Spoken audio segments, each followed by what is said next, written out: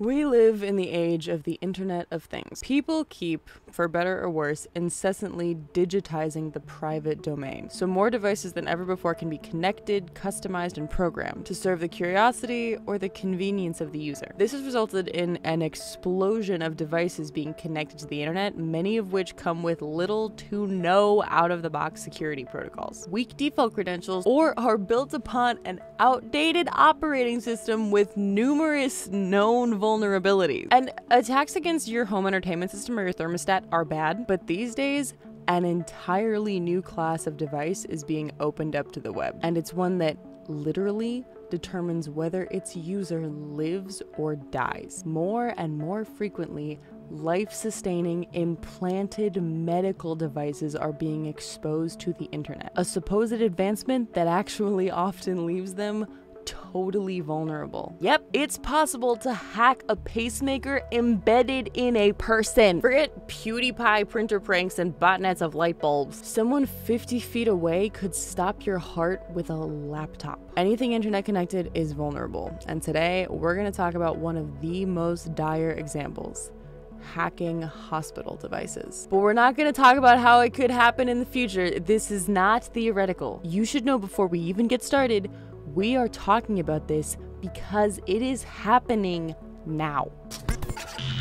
If you don't know who Barnaby Jack is, it's about time you learned. Barnaby Jack was a hacker, cybersecurity researcher, and programmer, known for his creativity and ingenious techniques that allowed him to exploit even the most seemingly secure of devices. His most famous exploit was likely his 2010 presentation at Black Hat, where he demonstrated what he called jackpotting, his ability through kinetic or totally wireless attacks to hack the operating systems governing ATMs, usually Windows, and cause the machines to suddenly begin ejecting all their cash. Jack performed this live on stage at Black Hat, and it literally changed the hacking world. Not just because it drew so much attention to the vulnerabilities he was exploiting, go look it up to see in depth, but hint, it involves default passwords, but also because it opened up a new avenue of hackable things. This means we need to shift our thinking about connectivity and functionality from one seeking convenience to one seeking security. However, before diving deeper into that, I want to take a moment to remind us that from a programming perspective, revelations like this remind us that with enough abstraction,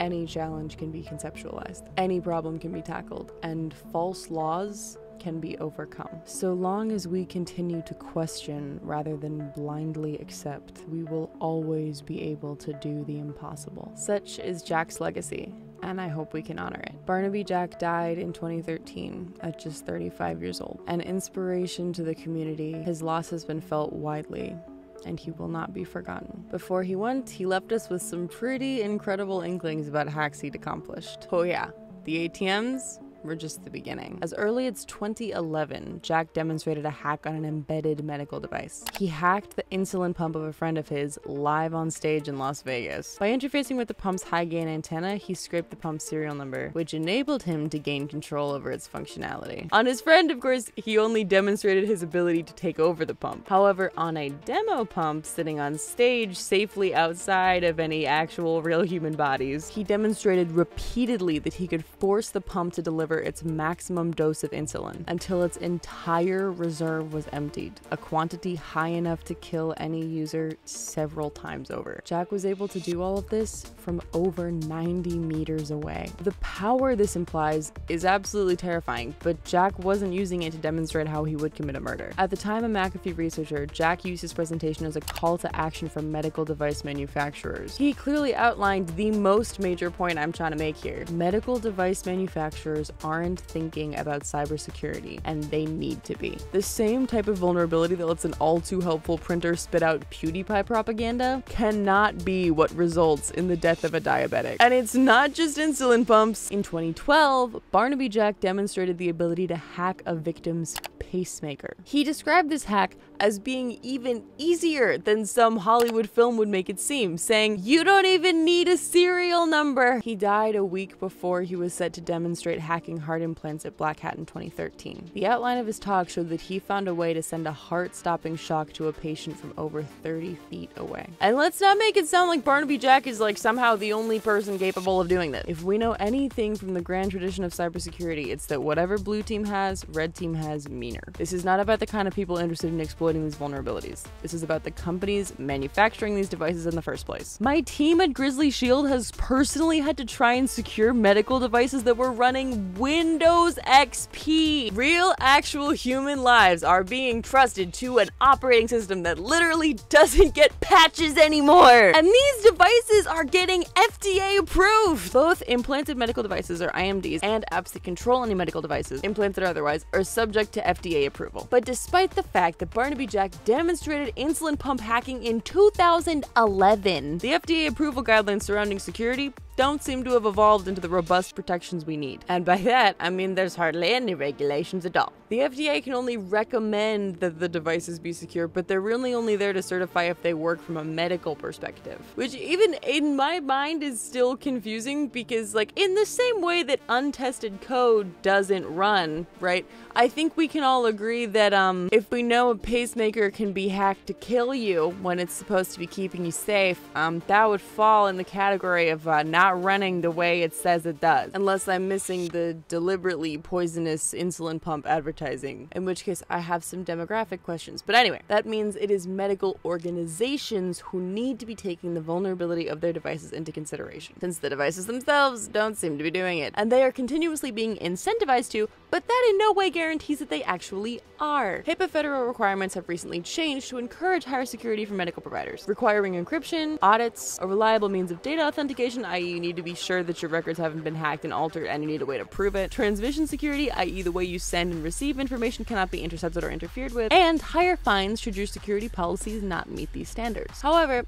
HIPAA regulations try to be flexible and allow many different options for the different organizations trying to comply, which can lead to miscommunications and hospitals slipping through the cracks. Most important to remember, however, is that the medical devices themselves do not fall under HIPAA regulations, and instead, therefore, remain in the highly imperfect domain of the FDA. Basically, the buck isn't stopping anywhere. Not stopping at the device manufacturers because the FDA doesn't adequately incentivize them, and because once they've built all their software on one operating system, they decide it's too much of a hassle to refactor. Despite the fact that this operating system is, by definition, not monitored, not supported, and not updated. Also, I take personal issue with this as a software developer who has had to many times in the middle of a project update my code that I had written to accommodate some update that happened to like all of our machines just midway because Apple decided they needed to push something out. It is part of my job, our jobs, to update code according to the platforms that it is expected to run on. So it absolutely boggles my mind that the same standard is somehow not applying to software that is meant to literally keep people alive. But like, okay, it's not stopping at the hospitals because while they may follow some HIPAA regulations, they may do so improperly. But more than that, their priority is, as it should be, treating patients. So because of that, they may engage in practices like sharing passwords between doctors and nurses. They may do this with good intentions, like they want to speed up workflows in order to see more patients. My point is that that's not how they were trained to think, right? So they're going to trust the devices that were given to them by the FDA that were approved to be medically safe would be safe, you know, from hacking too, because you would just assume that. In other words, they're expecting the buck to stop at the FDA, which we know it does not. Where does the buck stops now? What does that even mean? Is it a deer or like a dollar? I'm gonna look this up. Where does the buck stops now come from? Buck stops now is a phrase that was popularized by U.S. President Harry S. Truman, who kept a sign with that phrase on his desk in the Oval Office. The phrase refers to the notion that the president has to make decisions and accept ultimate. But what is the buck? Oh, the phrase is based on the metaphorical expression passing the buck, derived from poker gameplay that came to mean passing blame or absolving oneself of responsibility or concern by denying authority or jurisdiction over a given matter. Interesting. Poker, I guess. All right. Nice. We learned. Expanded privacy law is imminent now that Prop 24 is passed. Go watch that video if you want to know what that means for us. Are gonna mean, or hopefully going to mean, more audits for businesses tasked with guarding personal identifiable information or personal health information. To quote Omar Barron of the Grizzly team, winter, I mean, Audits are coming. The main thing, though, is that because of the information they store and the access they have, hospitals have become a huge target for attacks. The FBI warned like a couple weeks ago that U.S. hospitals were under imminent threat of attack, which is especially relevant now during the COVID-19 crisis. It's not a question of if, it's a question of how bad. This September, all 250 facilities of the Universal Health Services hospital chain were brought to their knees by a cyber attack. Practitioners had to revert to pencil and paper record keeping as lab devices and vital signs monitoring equipment failed. That same month, we recorded the first known ransomware-related death. In Germany, an IT system failure forced the reroute of a critically ill patient to a hospital in a different city. That patient later died. The cyber attacks on hospitals are approaching a pandemic of their own, with ransom demands of over $10 million per target and dark web chats discussing plans against over 400 hospitals, clinics, and other medical facilities. I need you to understand that none of this is theoretical. These attacks are leveraging a few new strains of malware, Ryuk and Conti, which are distributed using the Windows attacking loaders, also known as zombie computers, TrickBot, and Bazaar Loader. TrickBot began life as a banking Trojan descended from Dyer. It's a form of malware often used by the Russian government and Russian gangs that has now grown to offer many more services than just bank compromise, including credential harvesting, mail exfiltration, crypto mining, point of sale data exfiltration, and, of course, the deployment of such malware as Ryuk and Conti. Advanced TrickBot modules called Anchor were developed to use against high-profile targets such as, large corporations. These modules use Anchor DNS, a backdoor that forces the victim's computer to communicate with the command and control server set up by the bad guys through domain namespace tunneling. Using this tunneling, the exfiltrated data and other communications from the bad guy's machine to the victim's machine will blend in with legitimate DNS traffic. It's called Anchor DNS after a string left once the communications have been decrypted. This malware has some pretty recognizable configuration files that it creates. Like, it literally initializes a README. And if you're interested, you should check out the full write-up. I have the link in the description below. But essentially, the goal of this malware is to steal and encrypt data, brick computers, sometimes demand ransoms to get it back, but all in all, to create chaos and sow fear in a time when the outside world already perceives America as weak and vulnerable. And yes, TrickBot is widely attributed to Russia, but Ryuk is available to any group willing to pay its architects a cut. We can't be sure who's behind this. We need to secure ourselves. There exists a real and dangerous disconnect between many industries in the digital era. It's not just medicine. It's like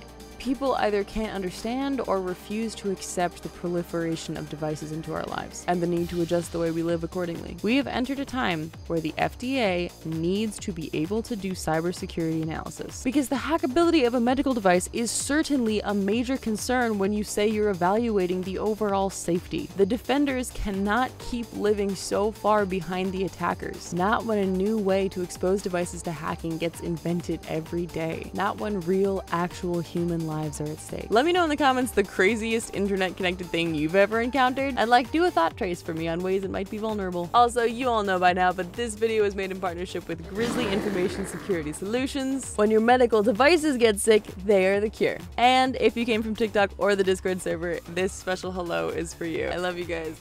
Stay safe. Until next time. I'll leave my window open, pretend you'll come inside. Can't fix what isn't broken, can't miss what isn't mine. I drive around the city so I don't go. From a defense perspective, this means we need to shift our thinking. From a defense perspective, this means we need to think. Oh my God. This means we need to shift. Why can't I say this word? Shift, bro. From a defensive perspective, this means we need to shift. I keep trying to say think before I say shift. This means we need to shift our thinking. I got so excited that I said it that I just stopped. I'm just using that. I'm just gonna cut in the middle of a sentence. Raymond, why do you always start these things at midnight? It's 12:30 in the morning. But you stayed for the cutscene. Hello. You guys who stayed for the cutscenes, you know that you're my favorites, right? That's a real bot. Serious. And this is not a joke. This is not a joke. Yep, I started filming this at 12:24 in the morning because I make good choices. So maybe to show me that you watched the cutscene, comment whatever time it is where you are. And where you are, because I want to know where you're from, because you guys are always from cool places that I wish I could go, but it's COVID, so Tell me about the place that you're from so I can pretend that I'm there.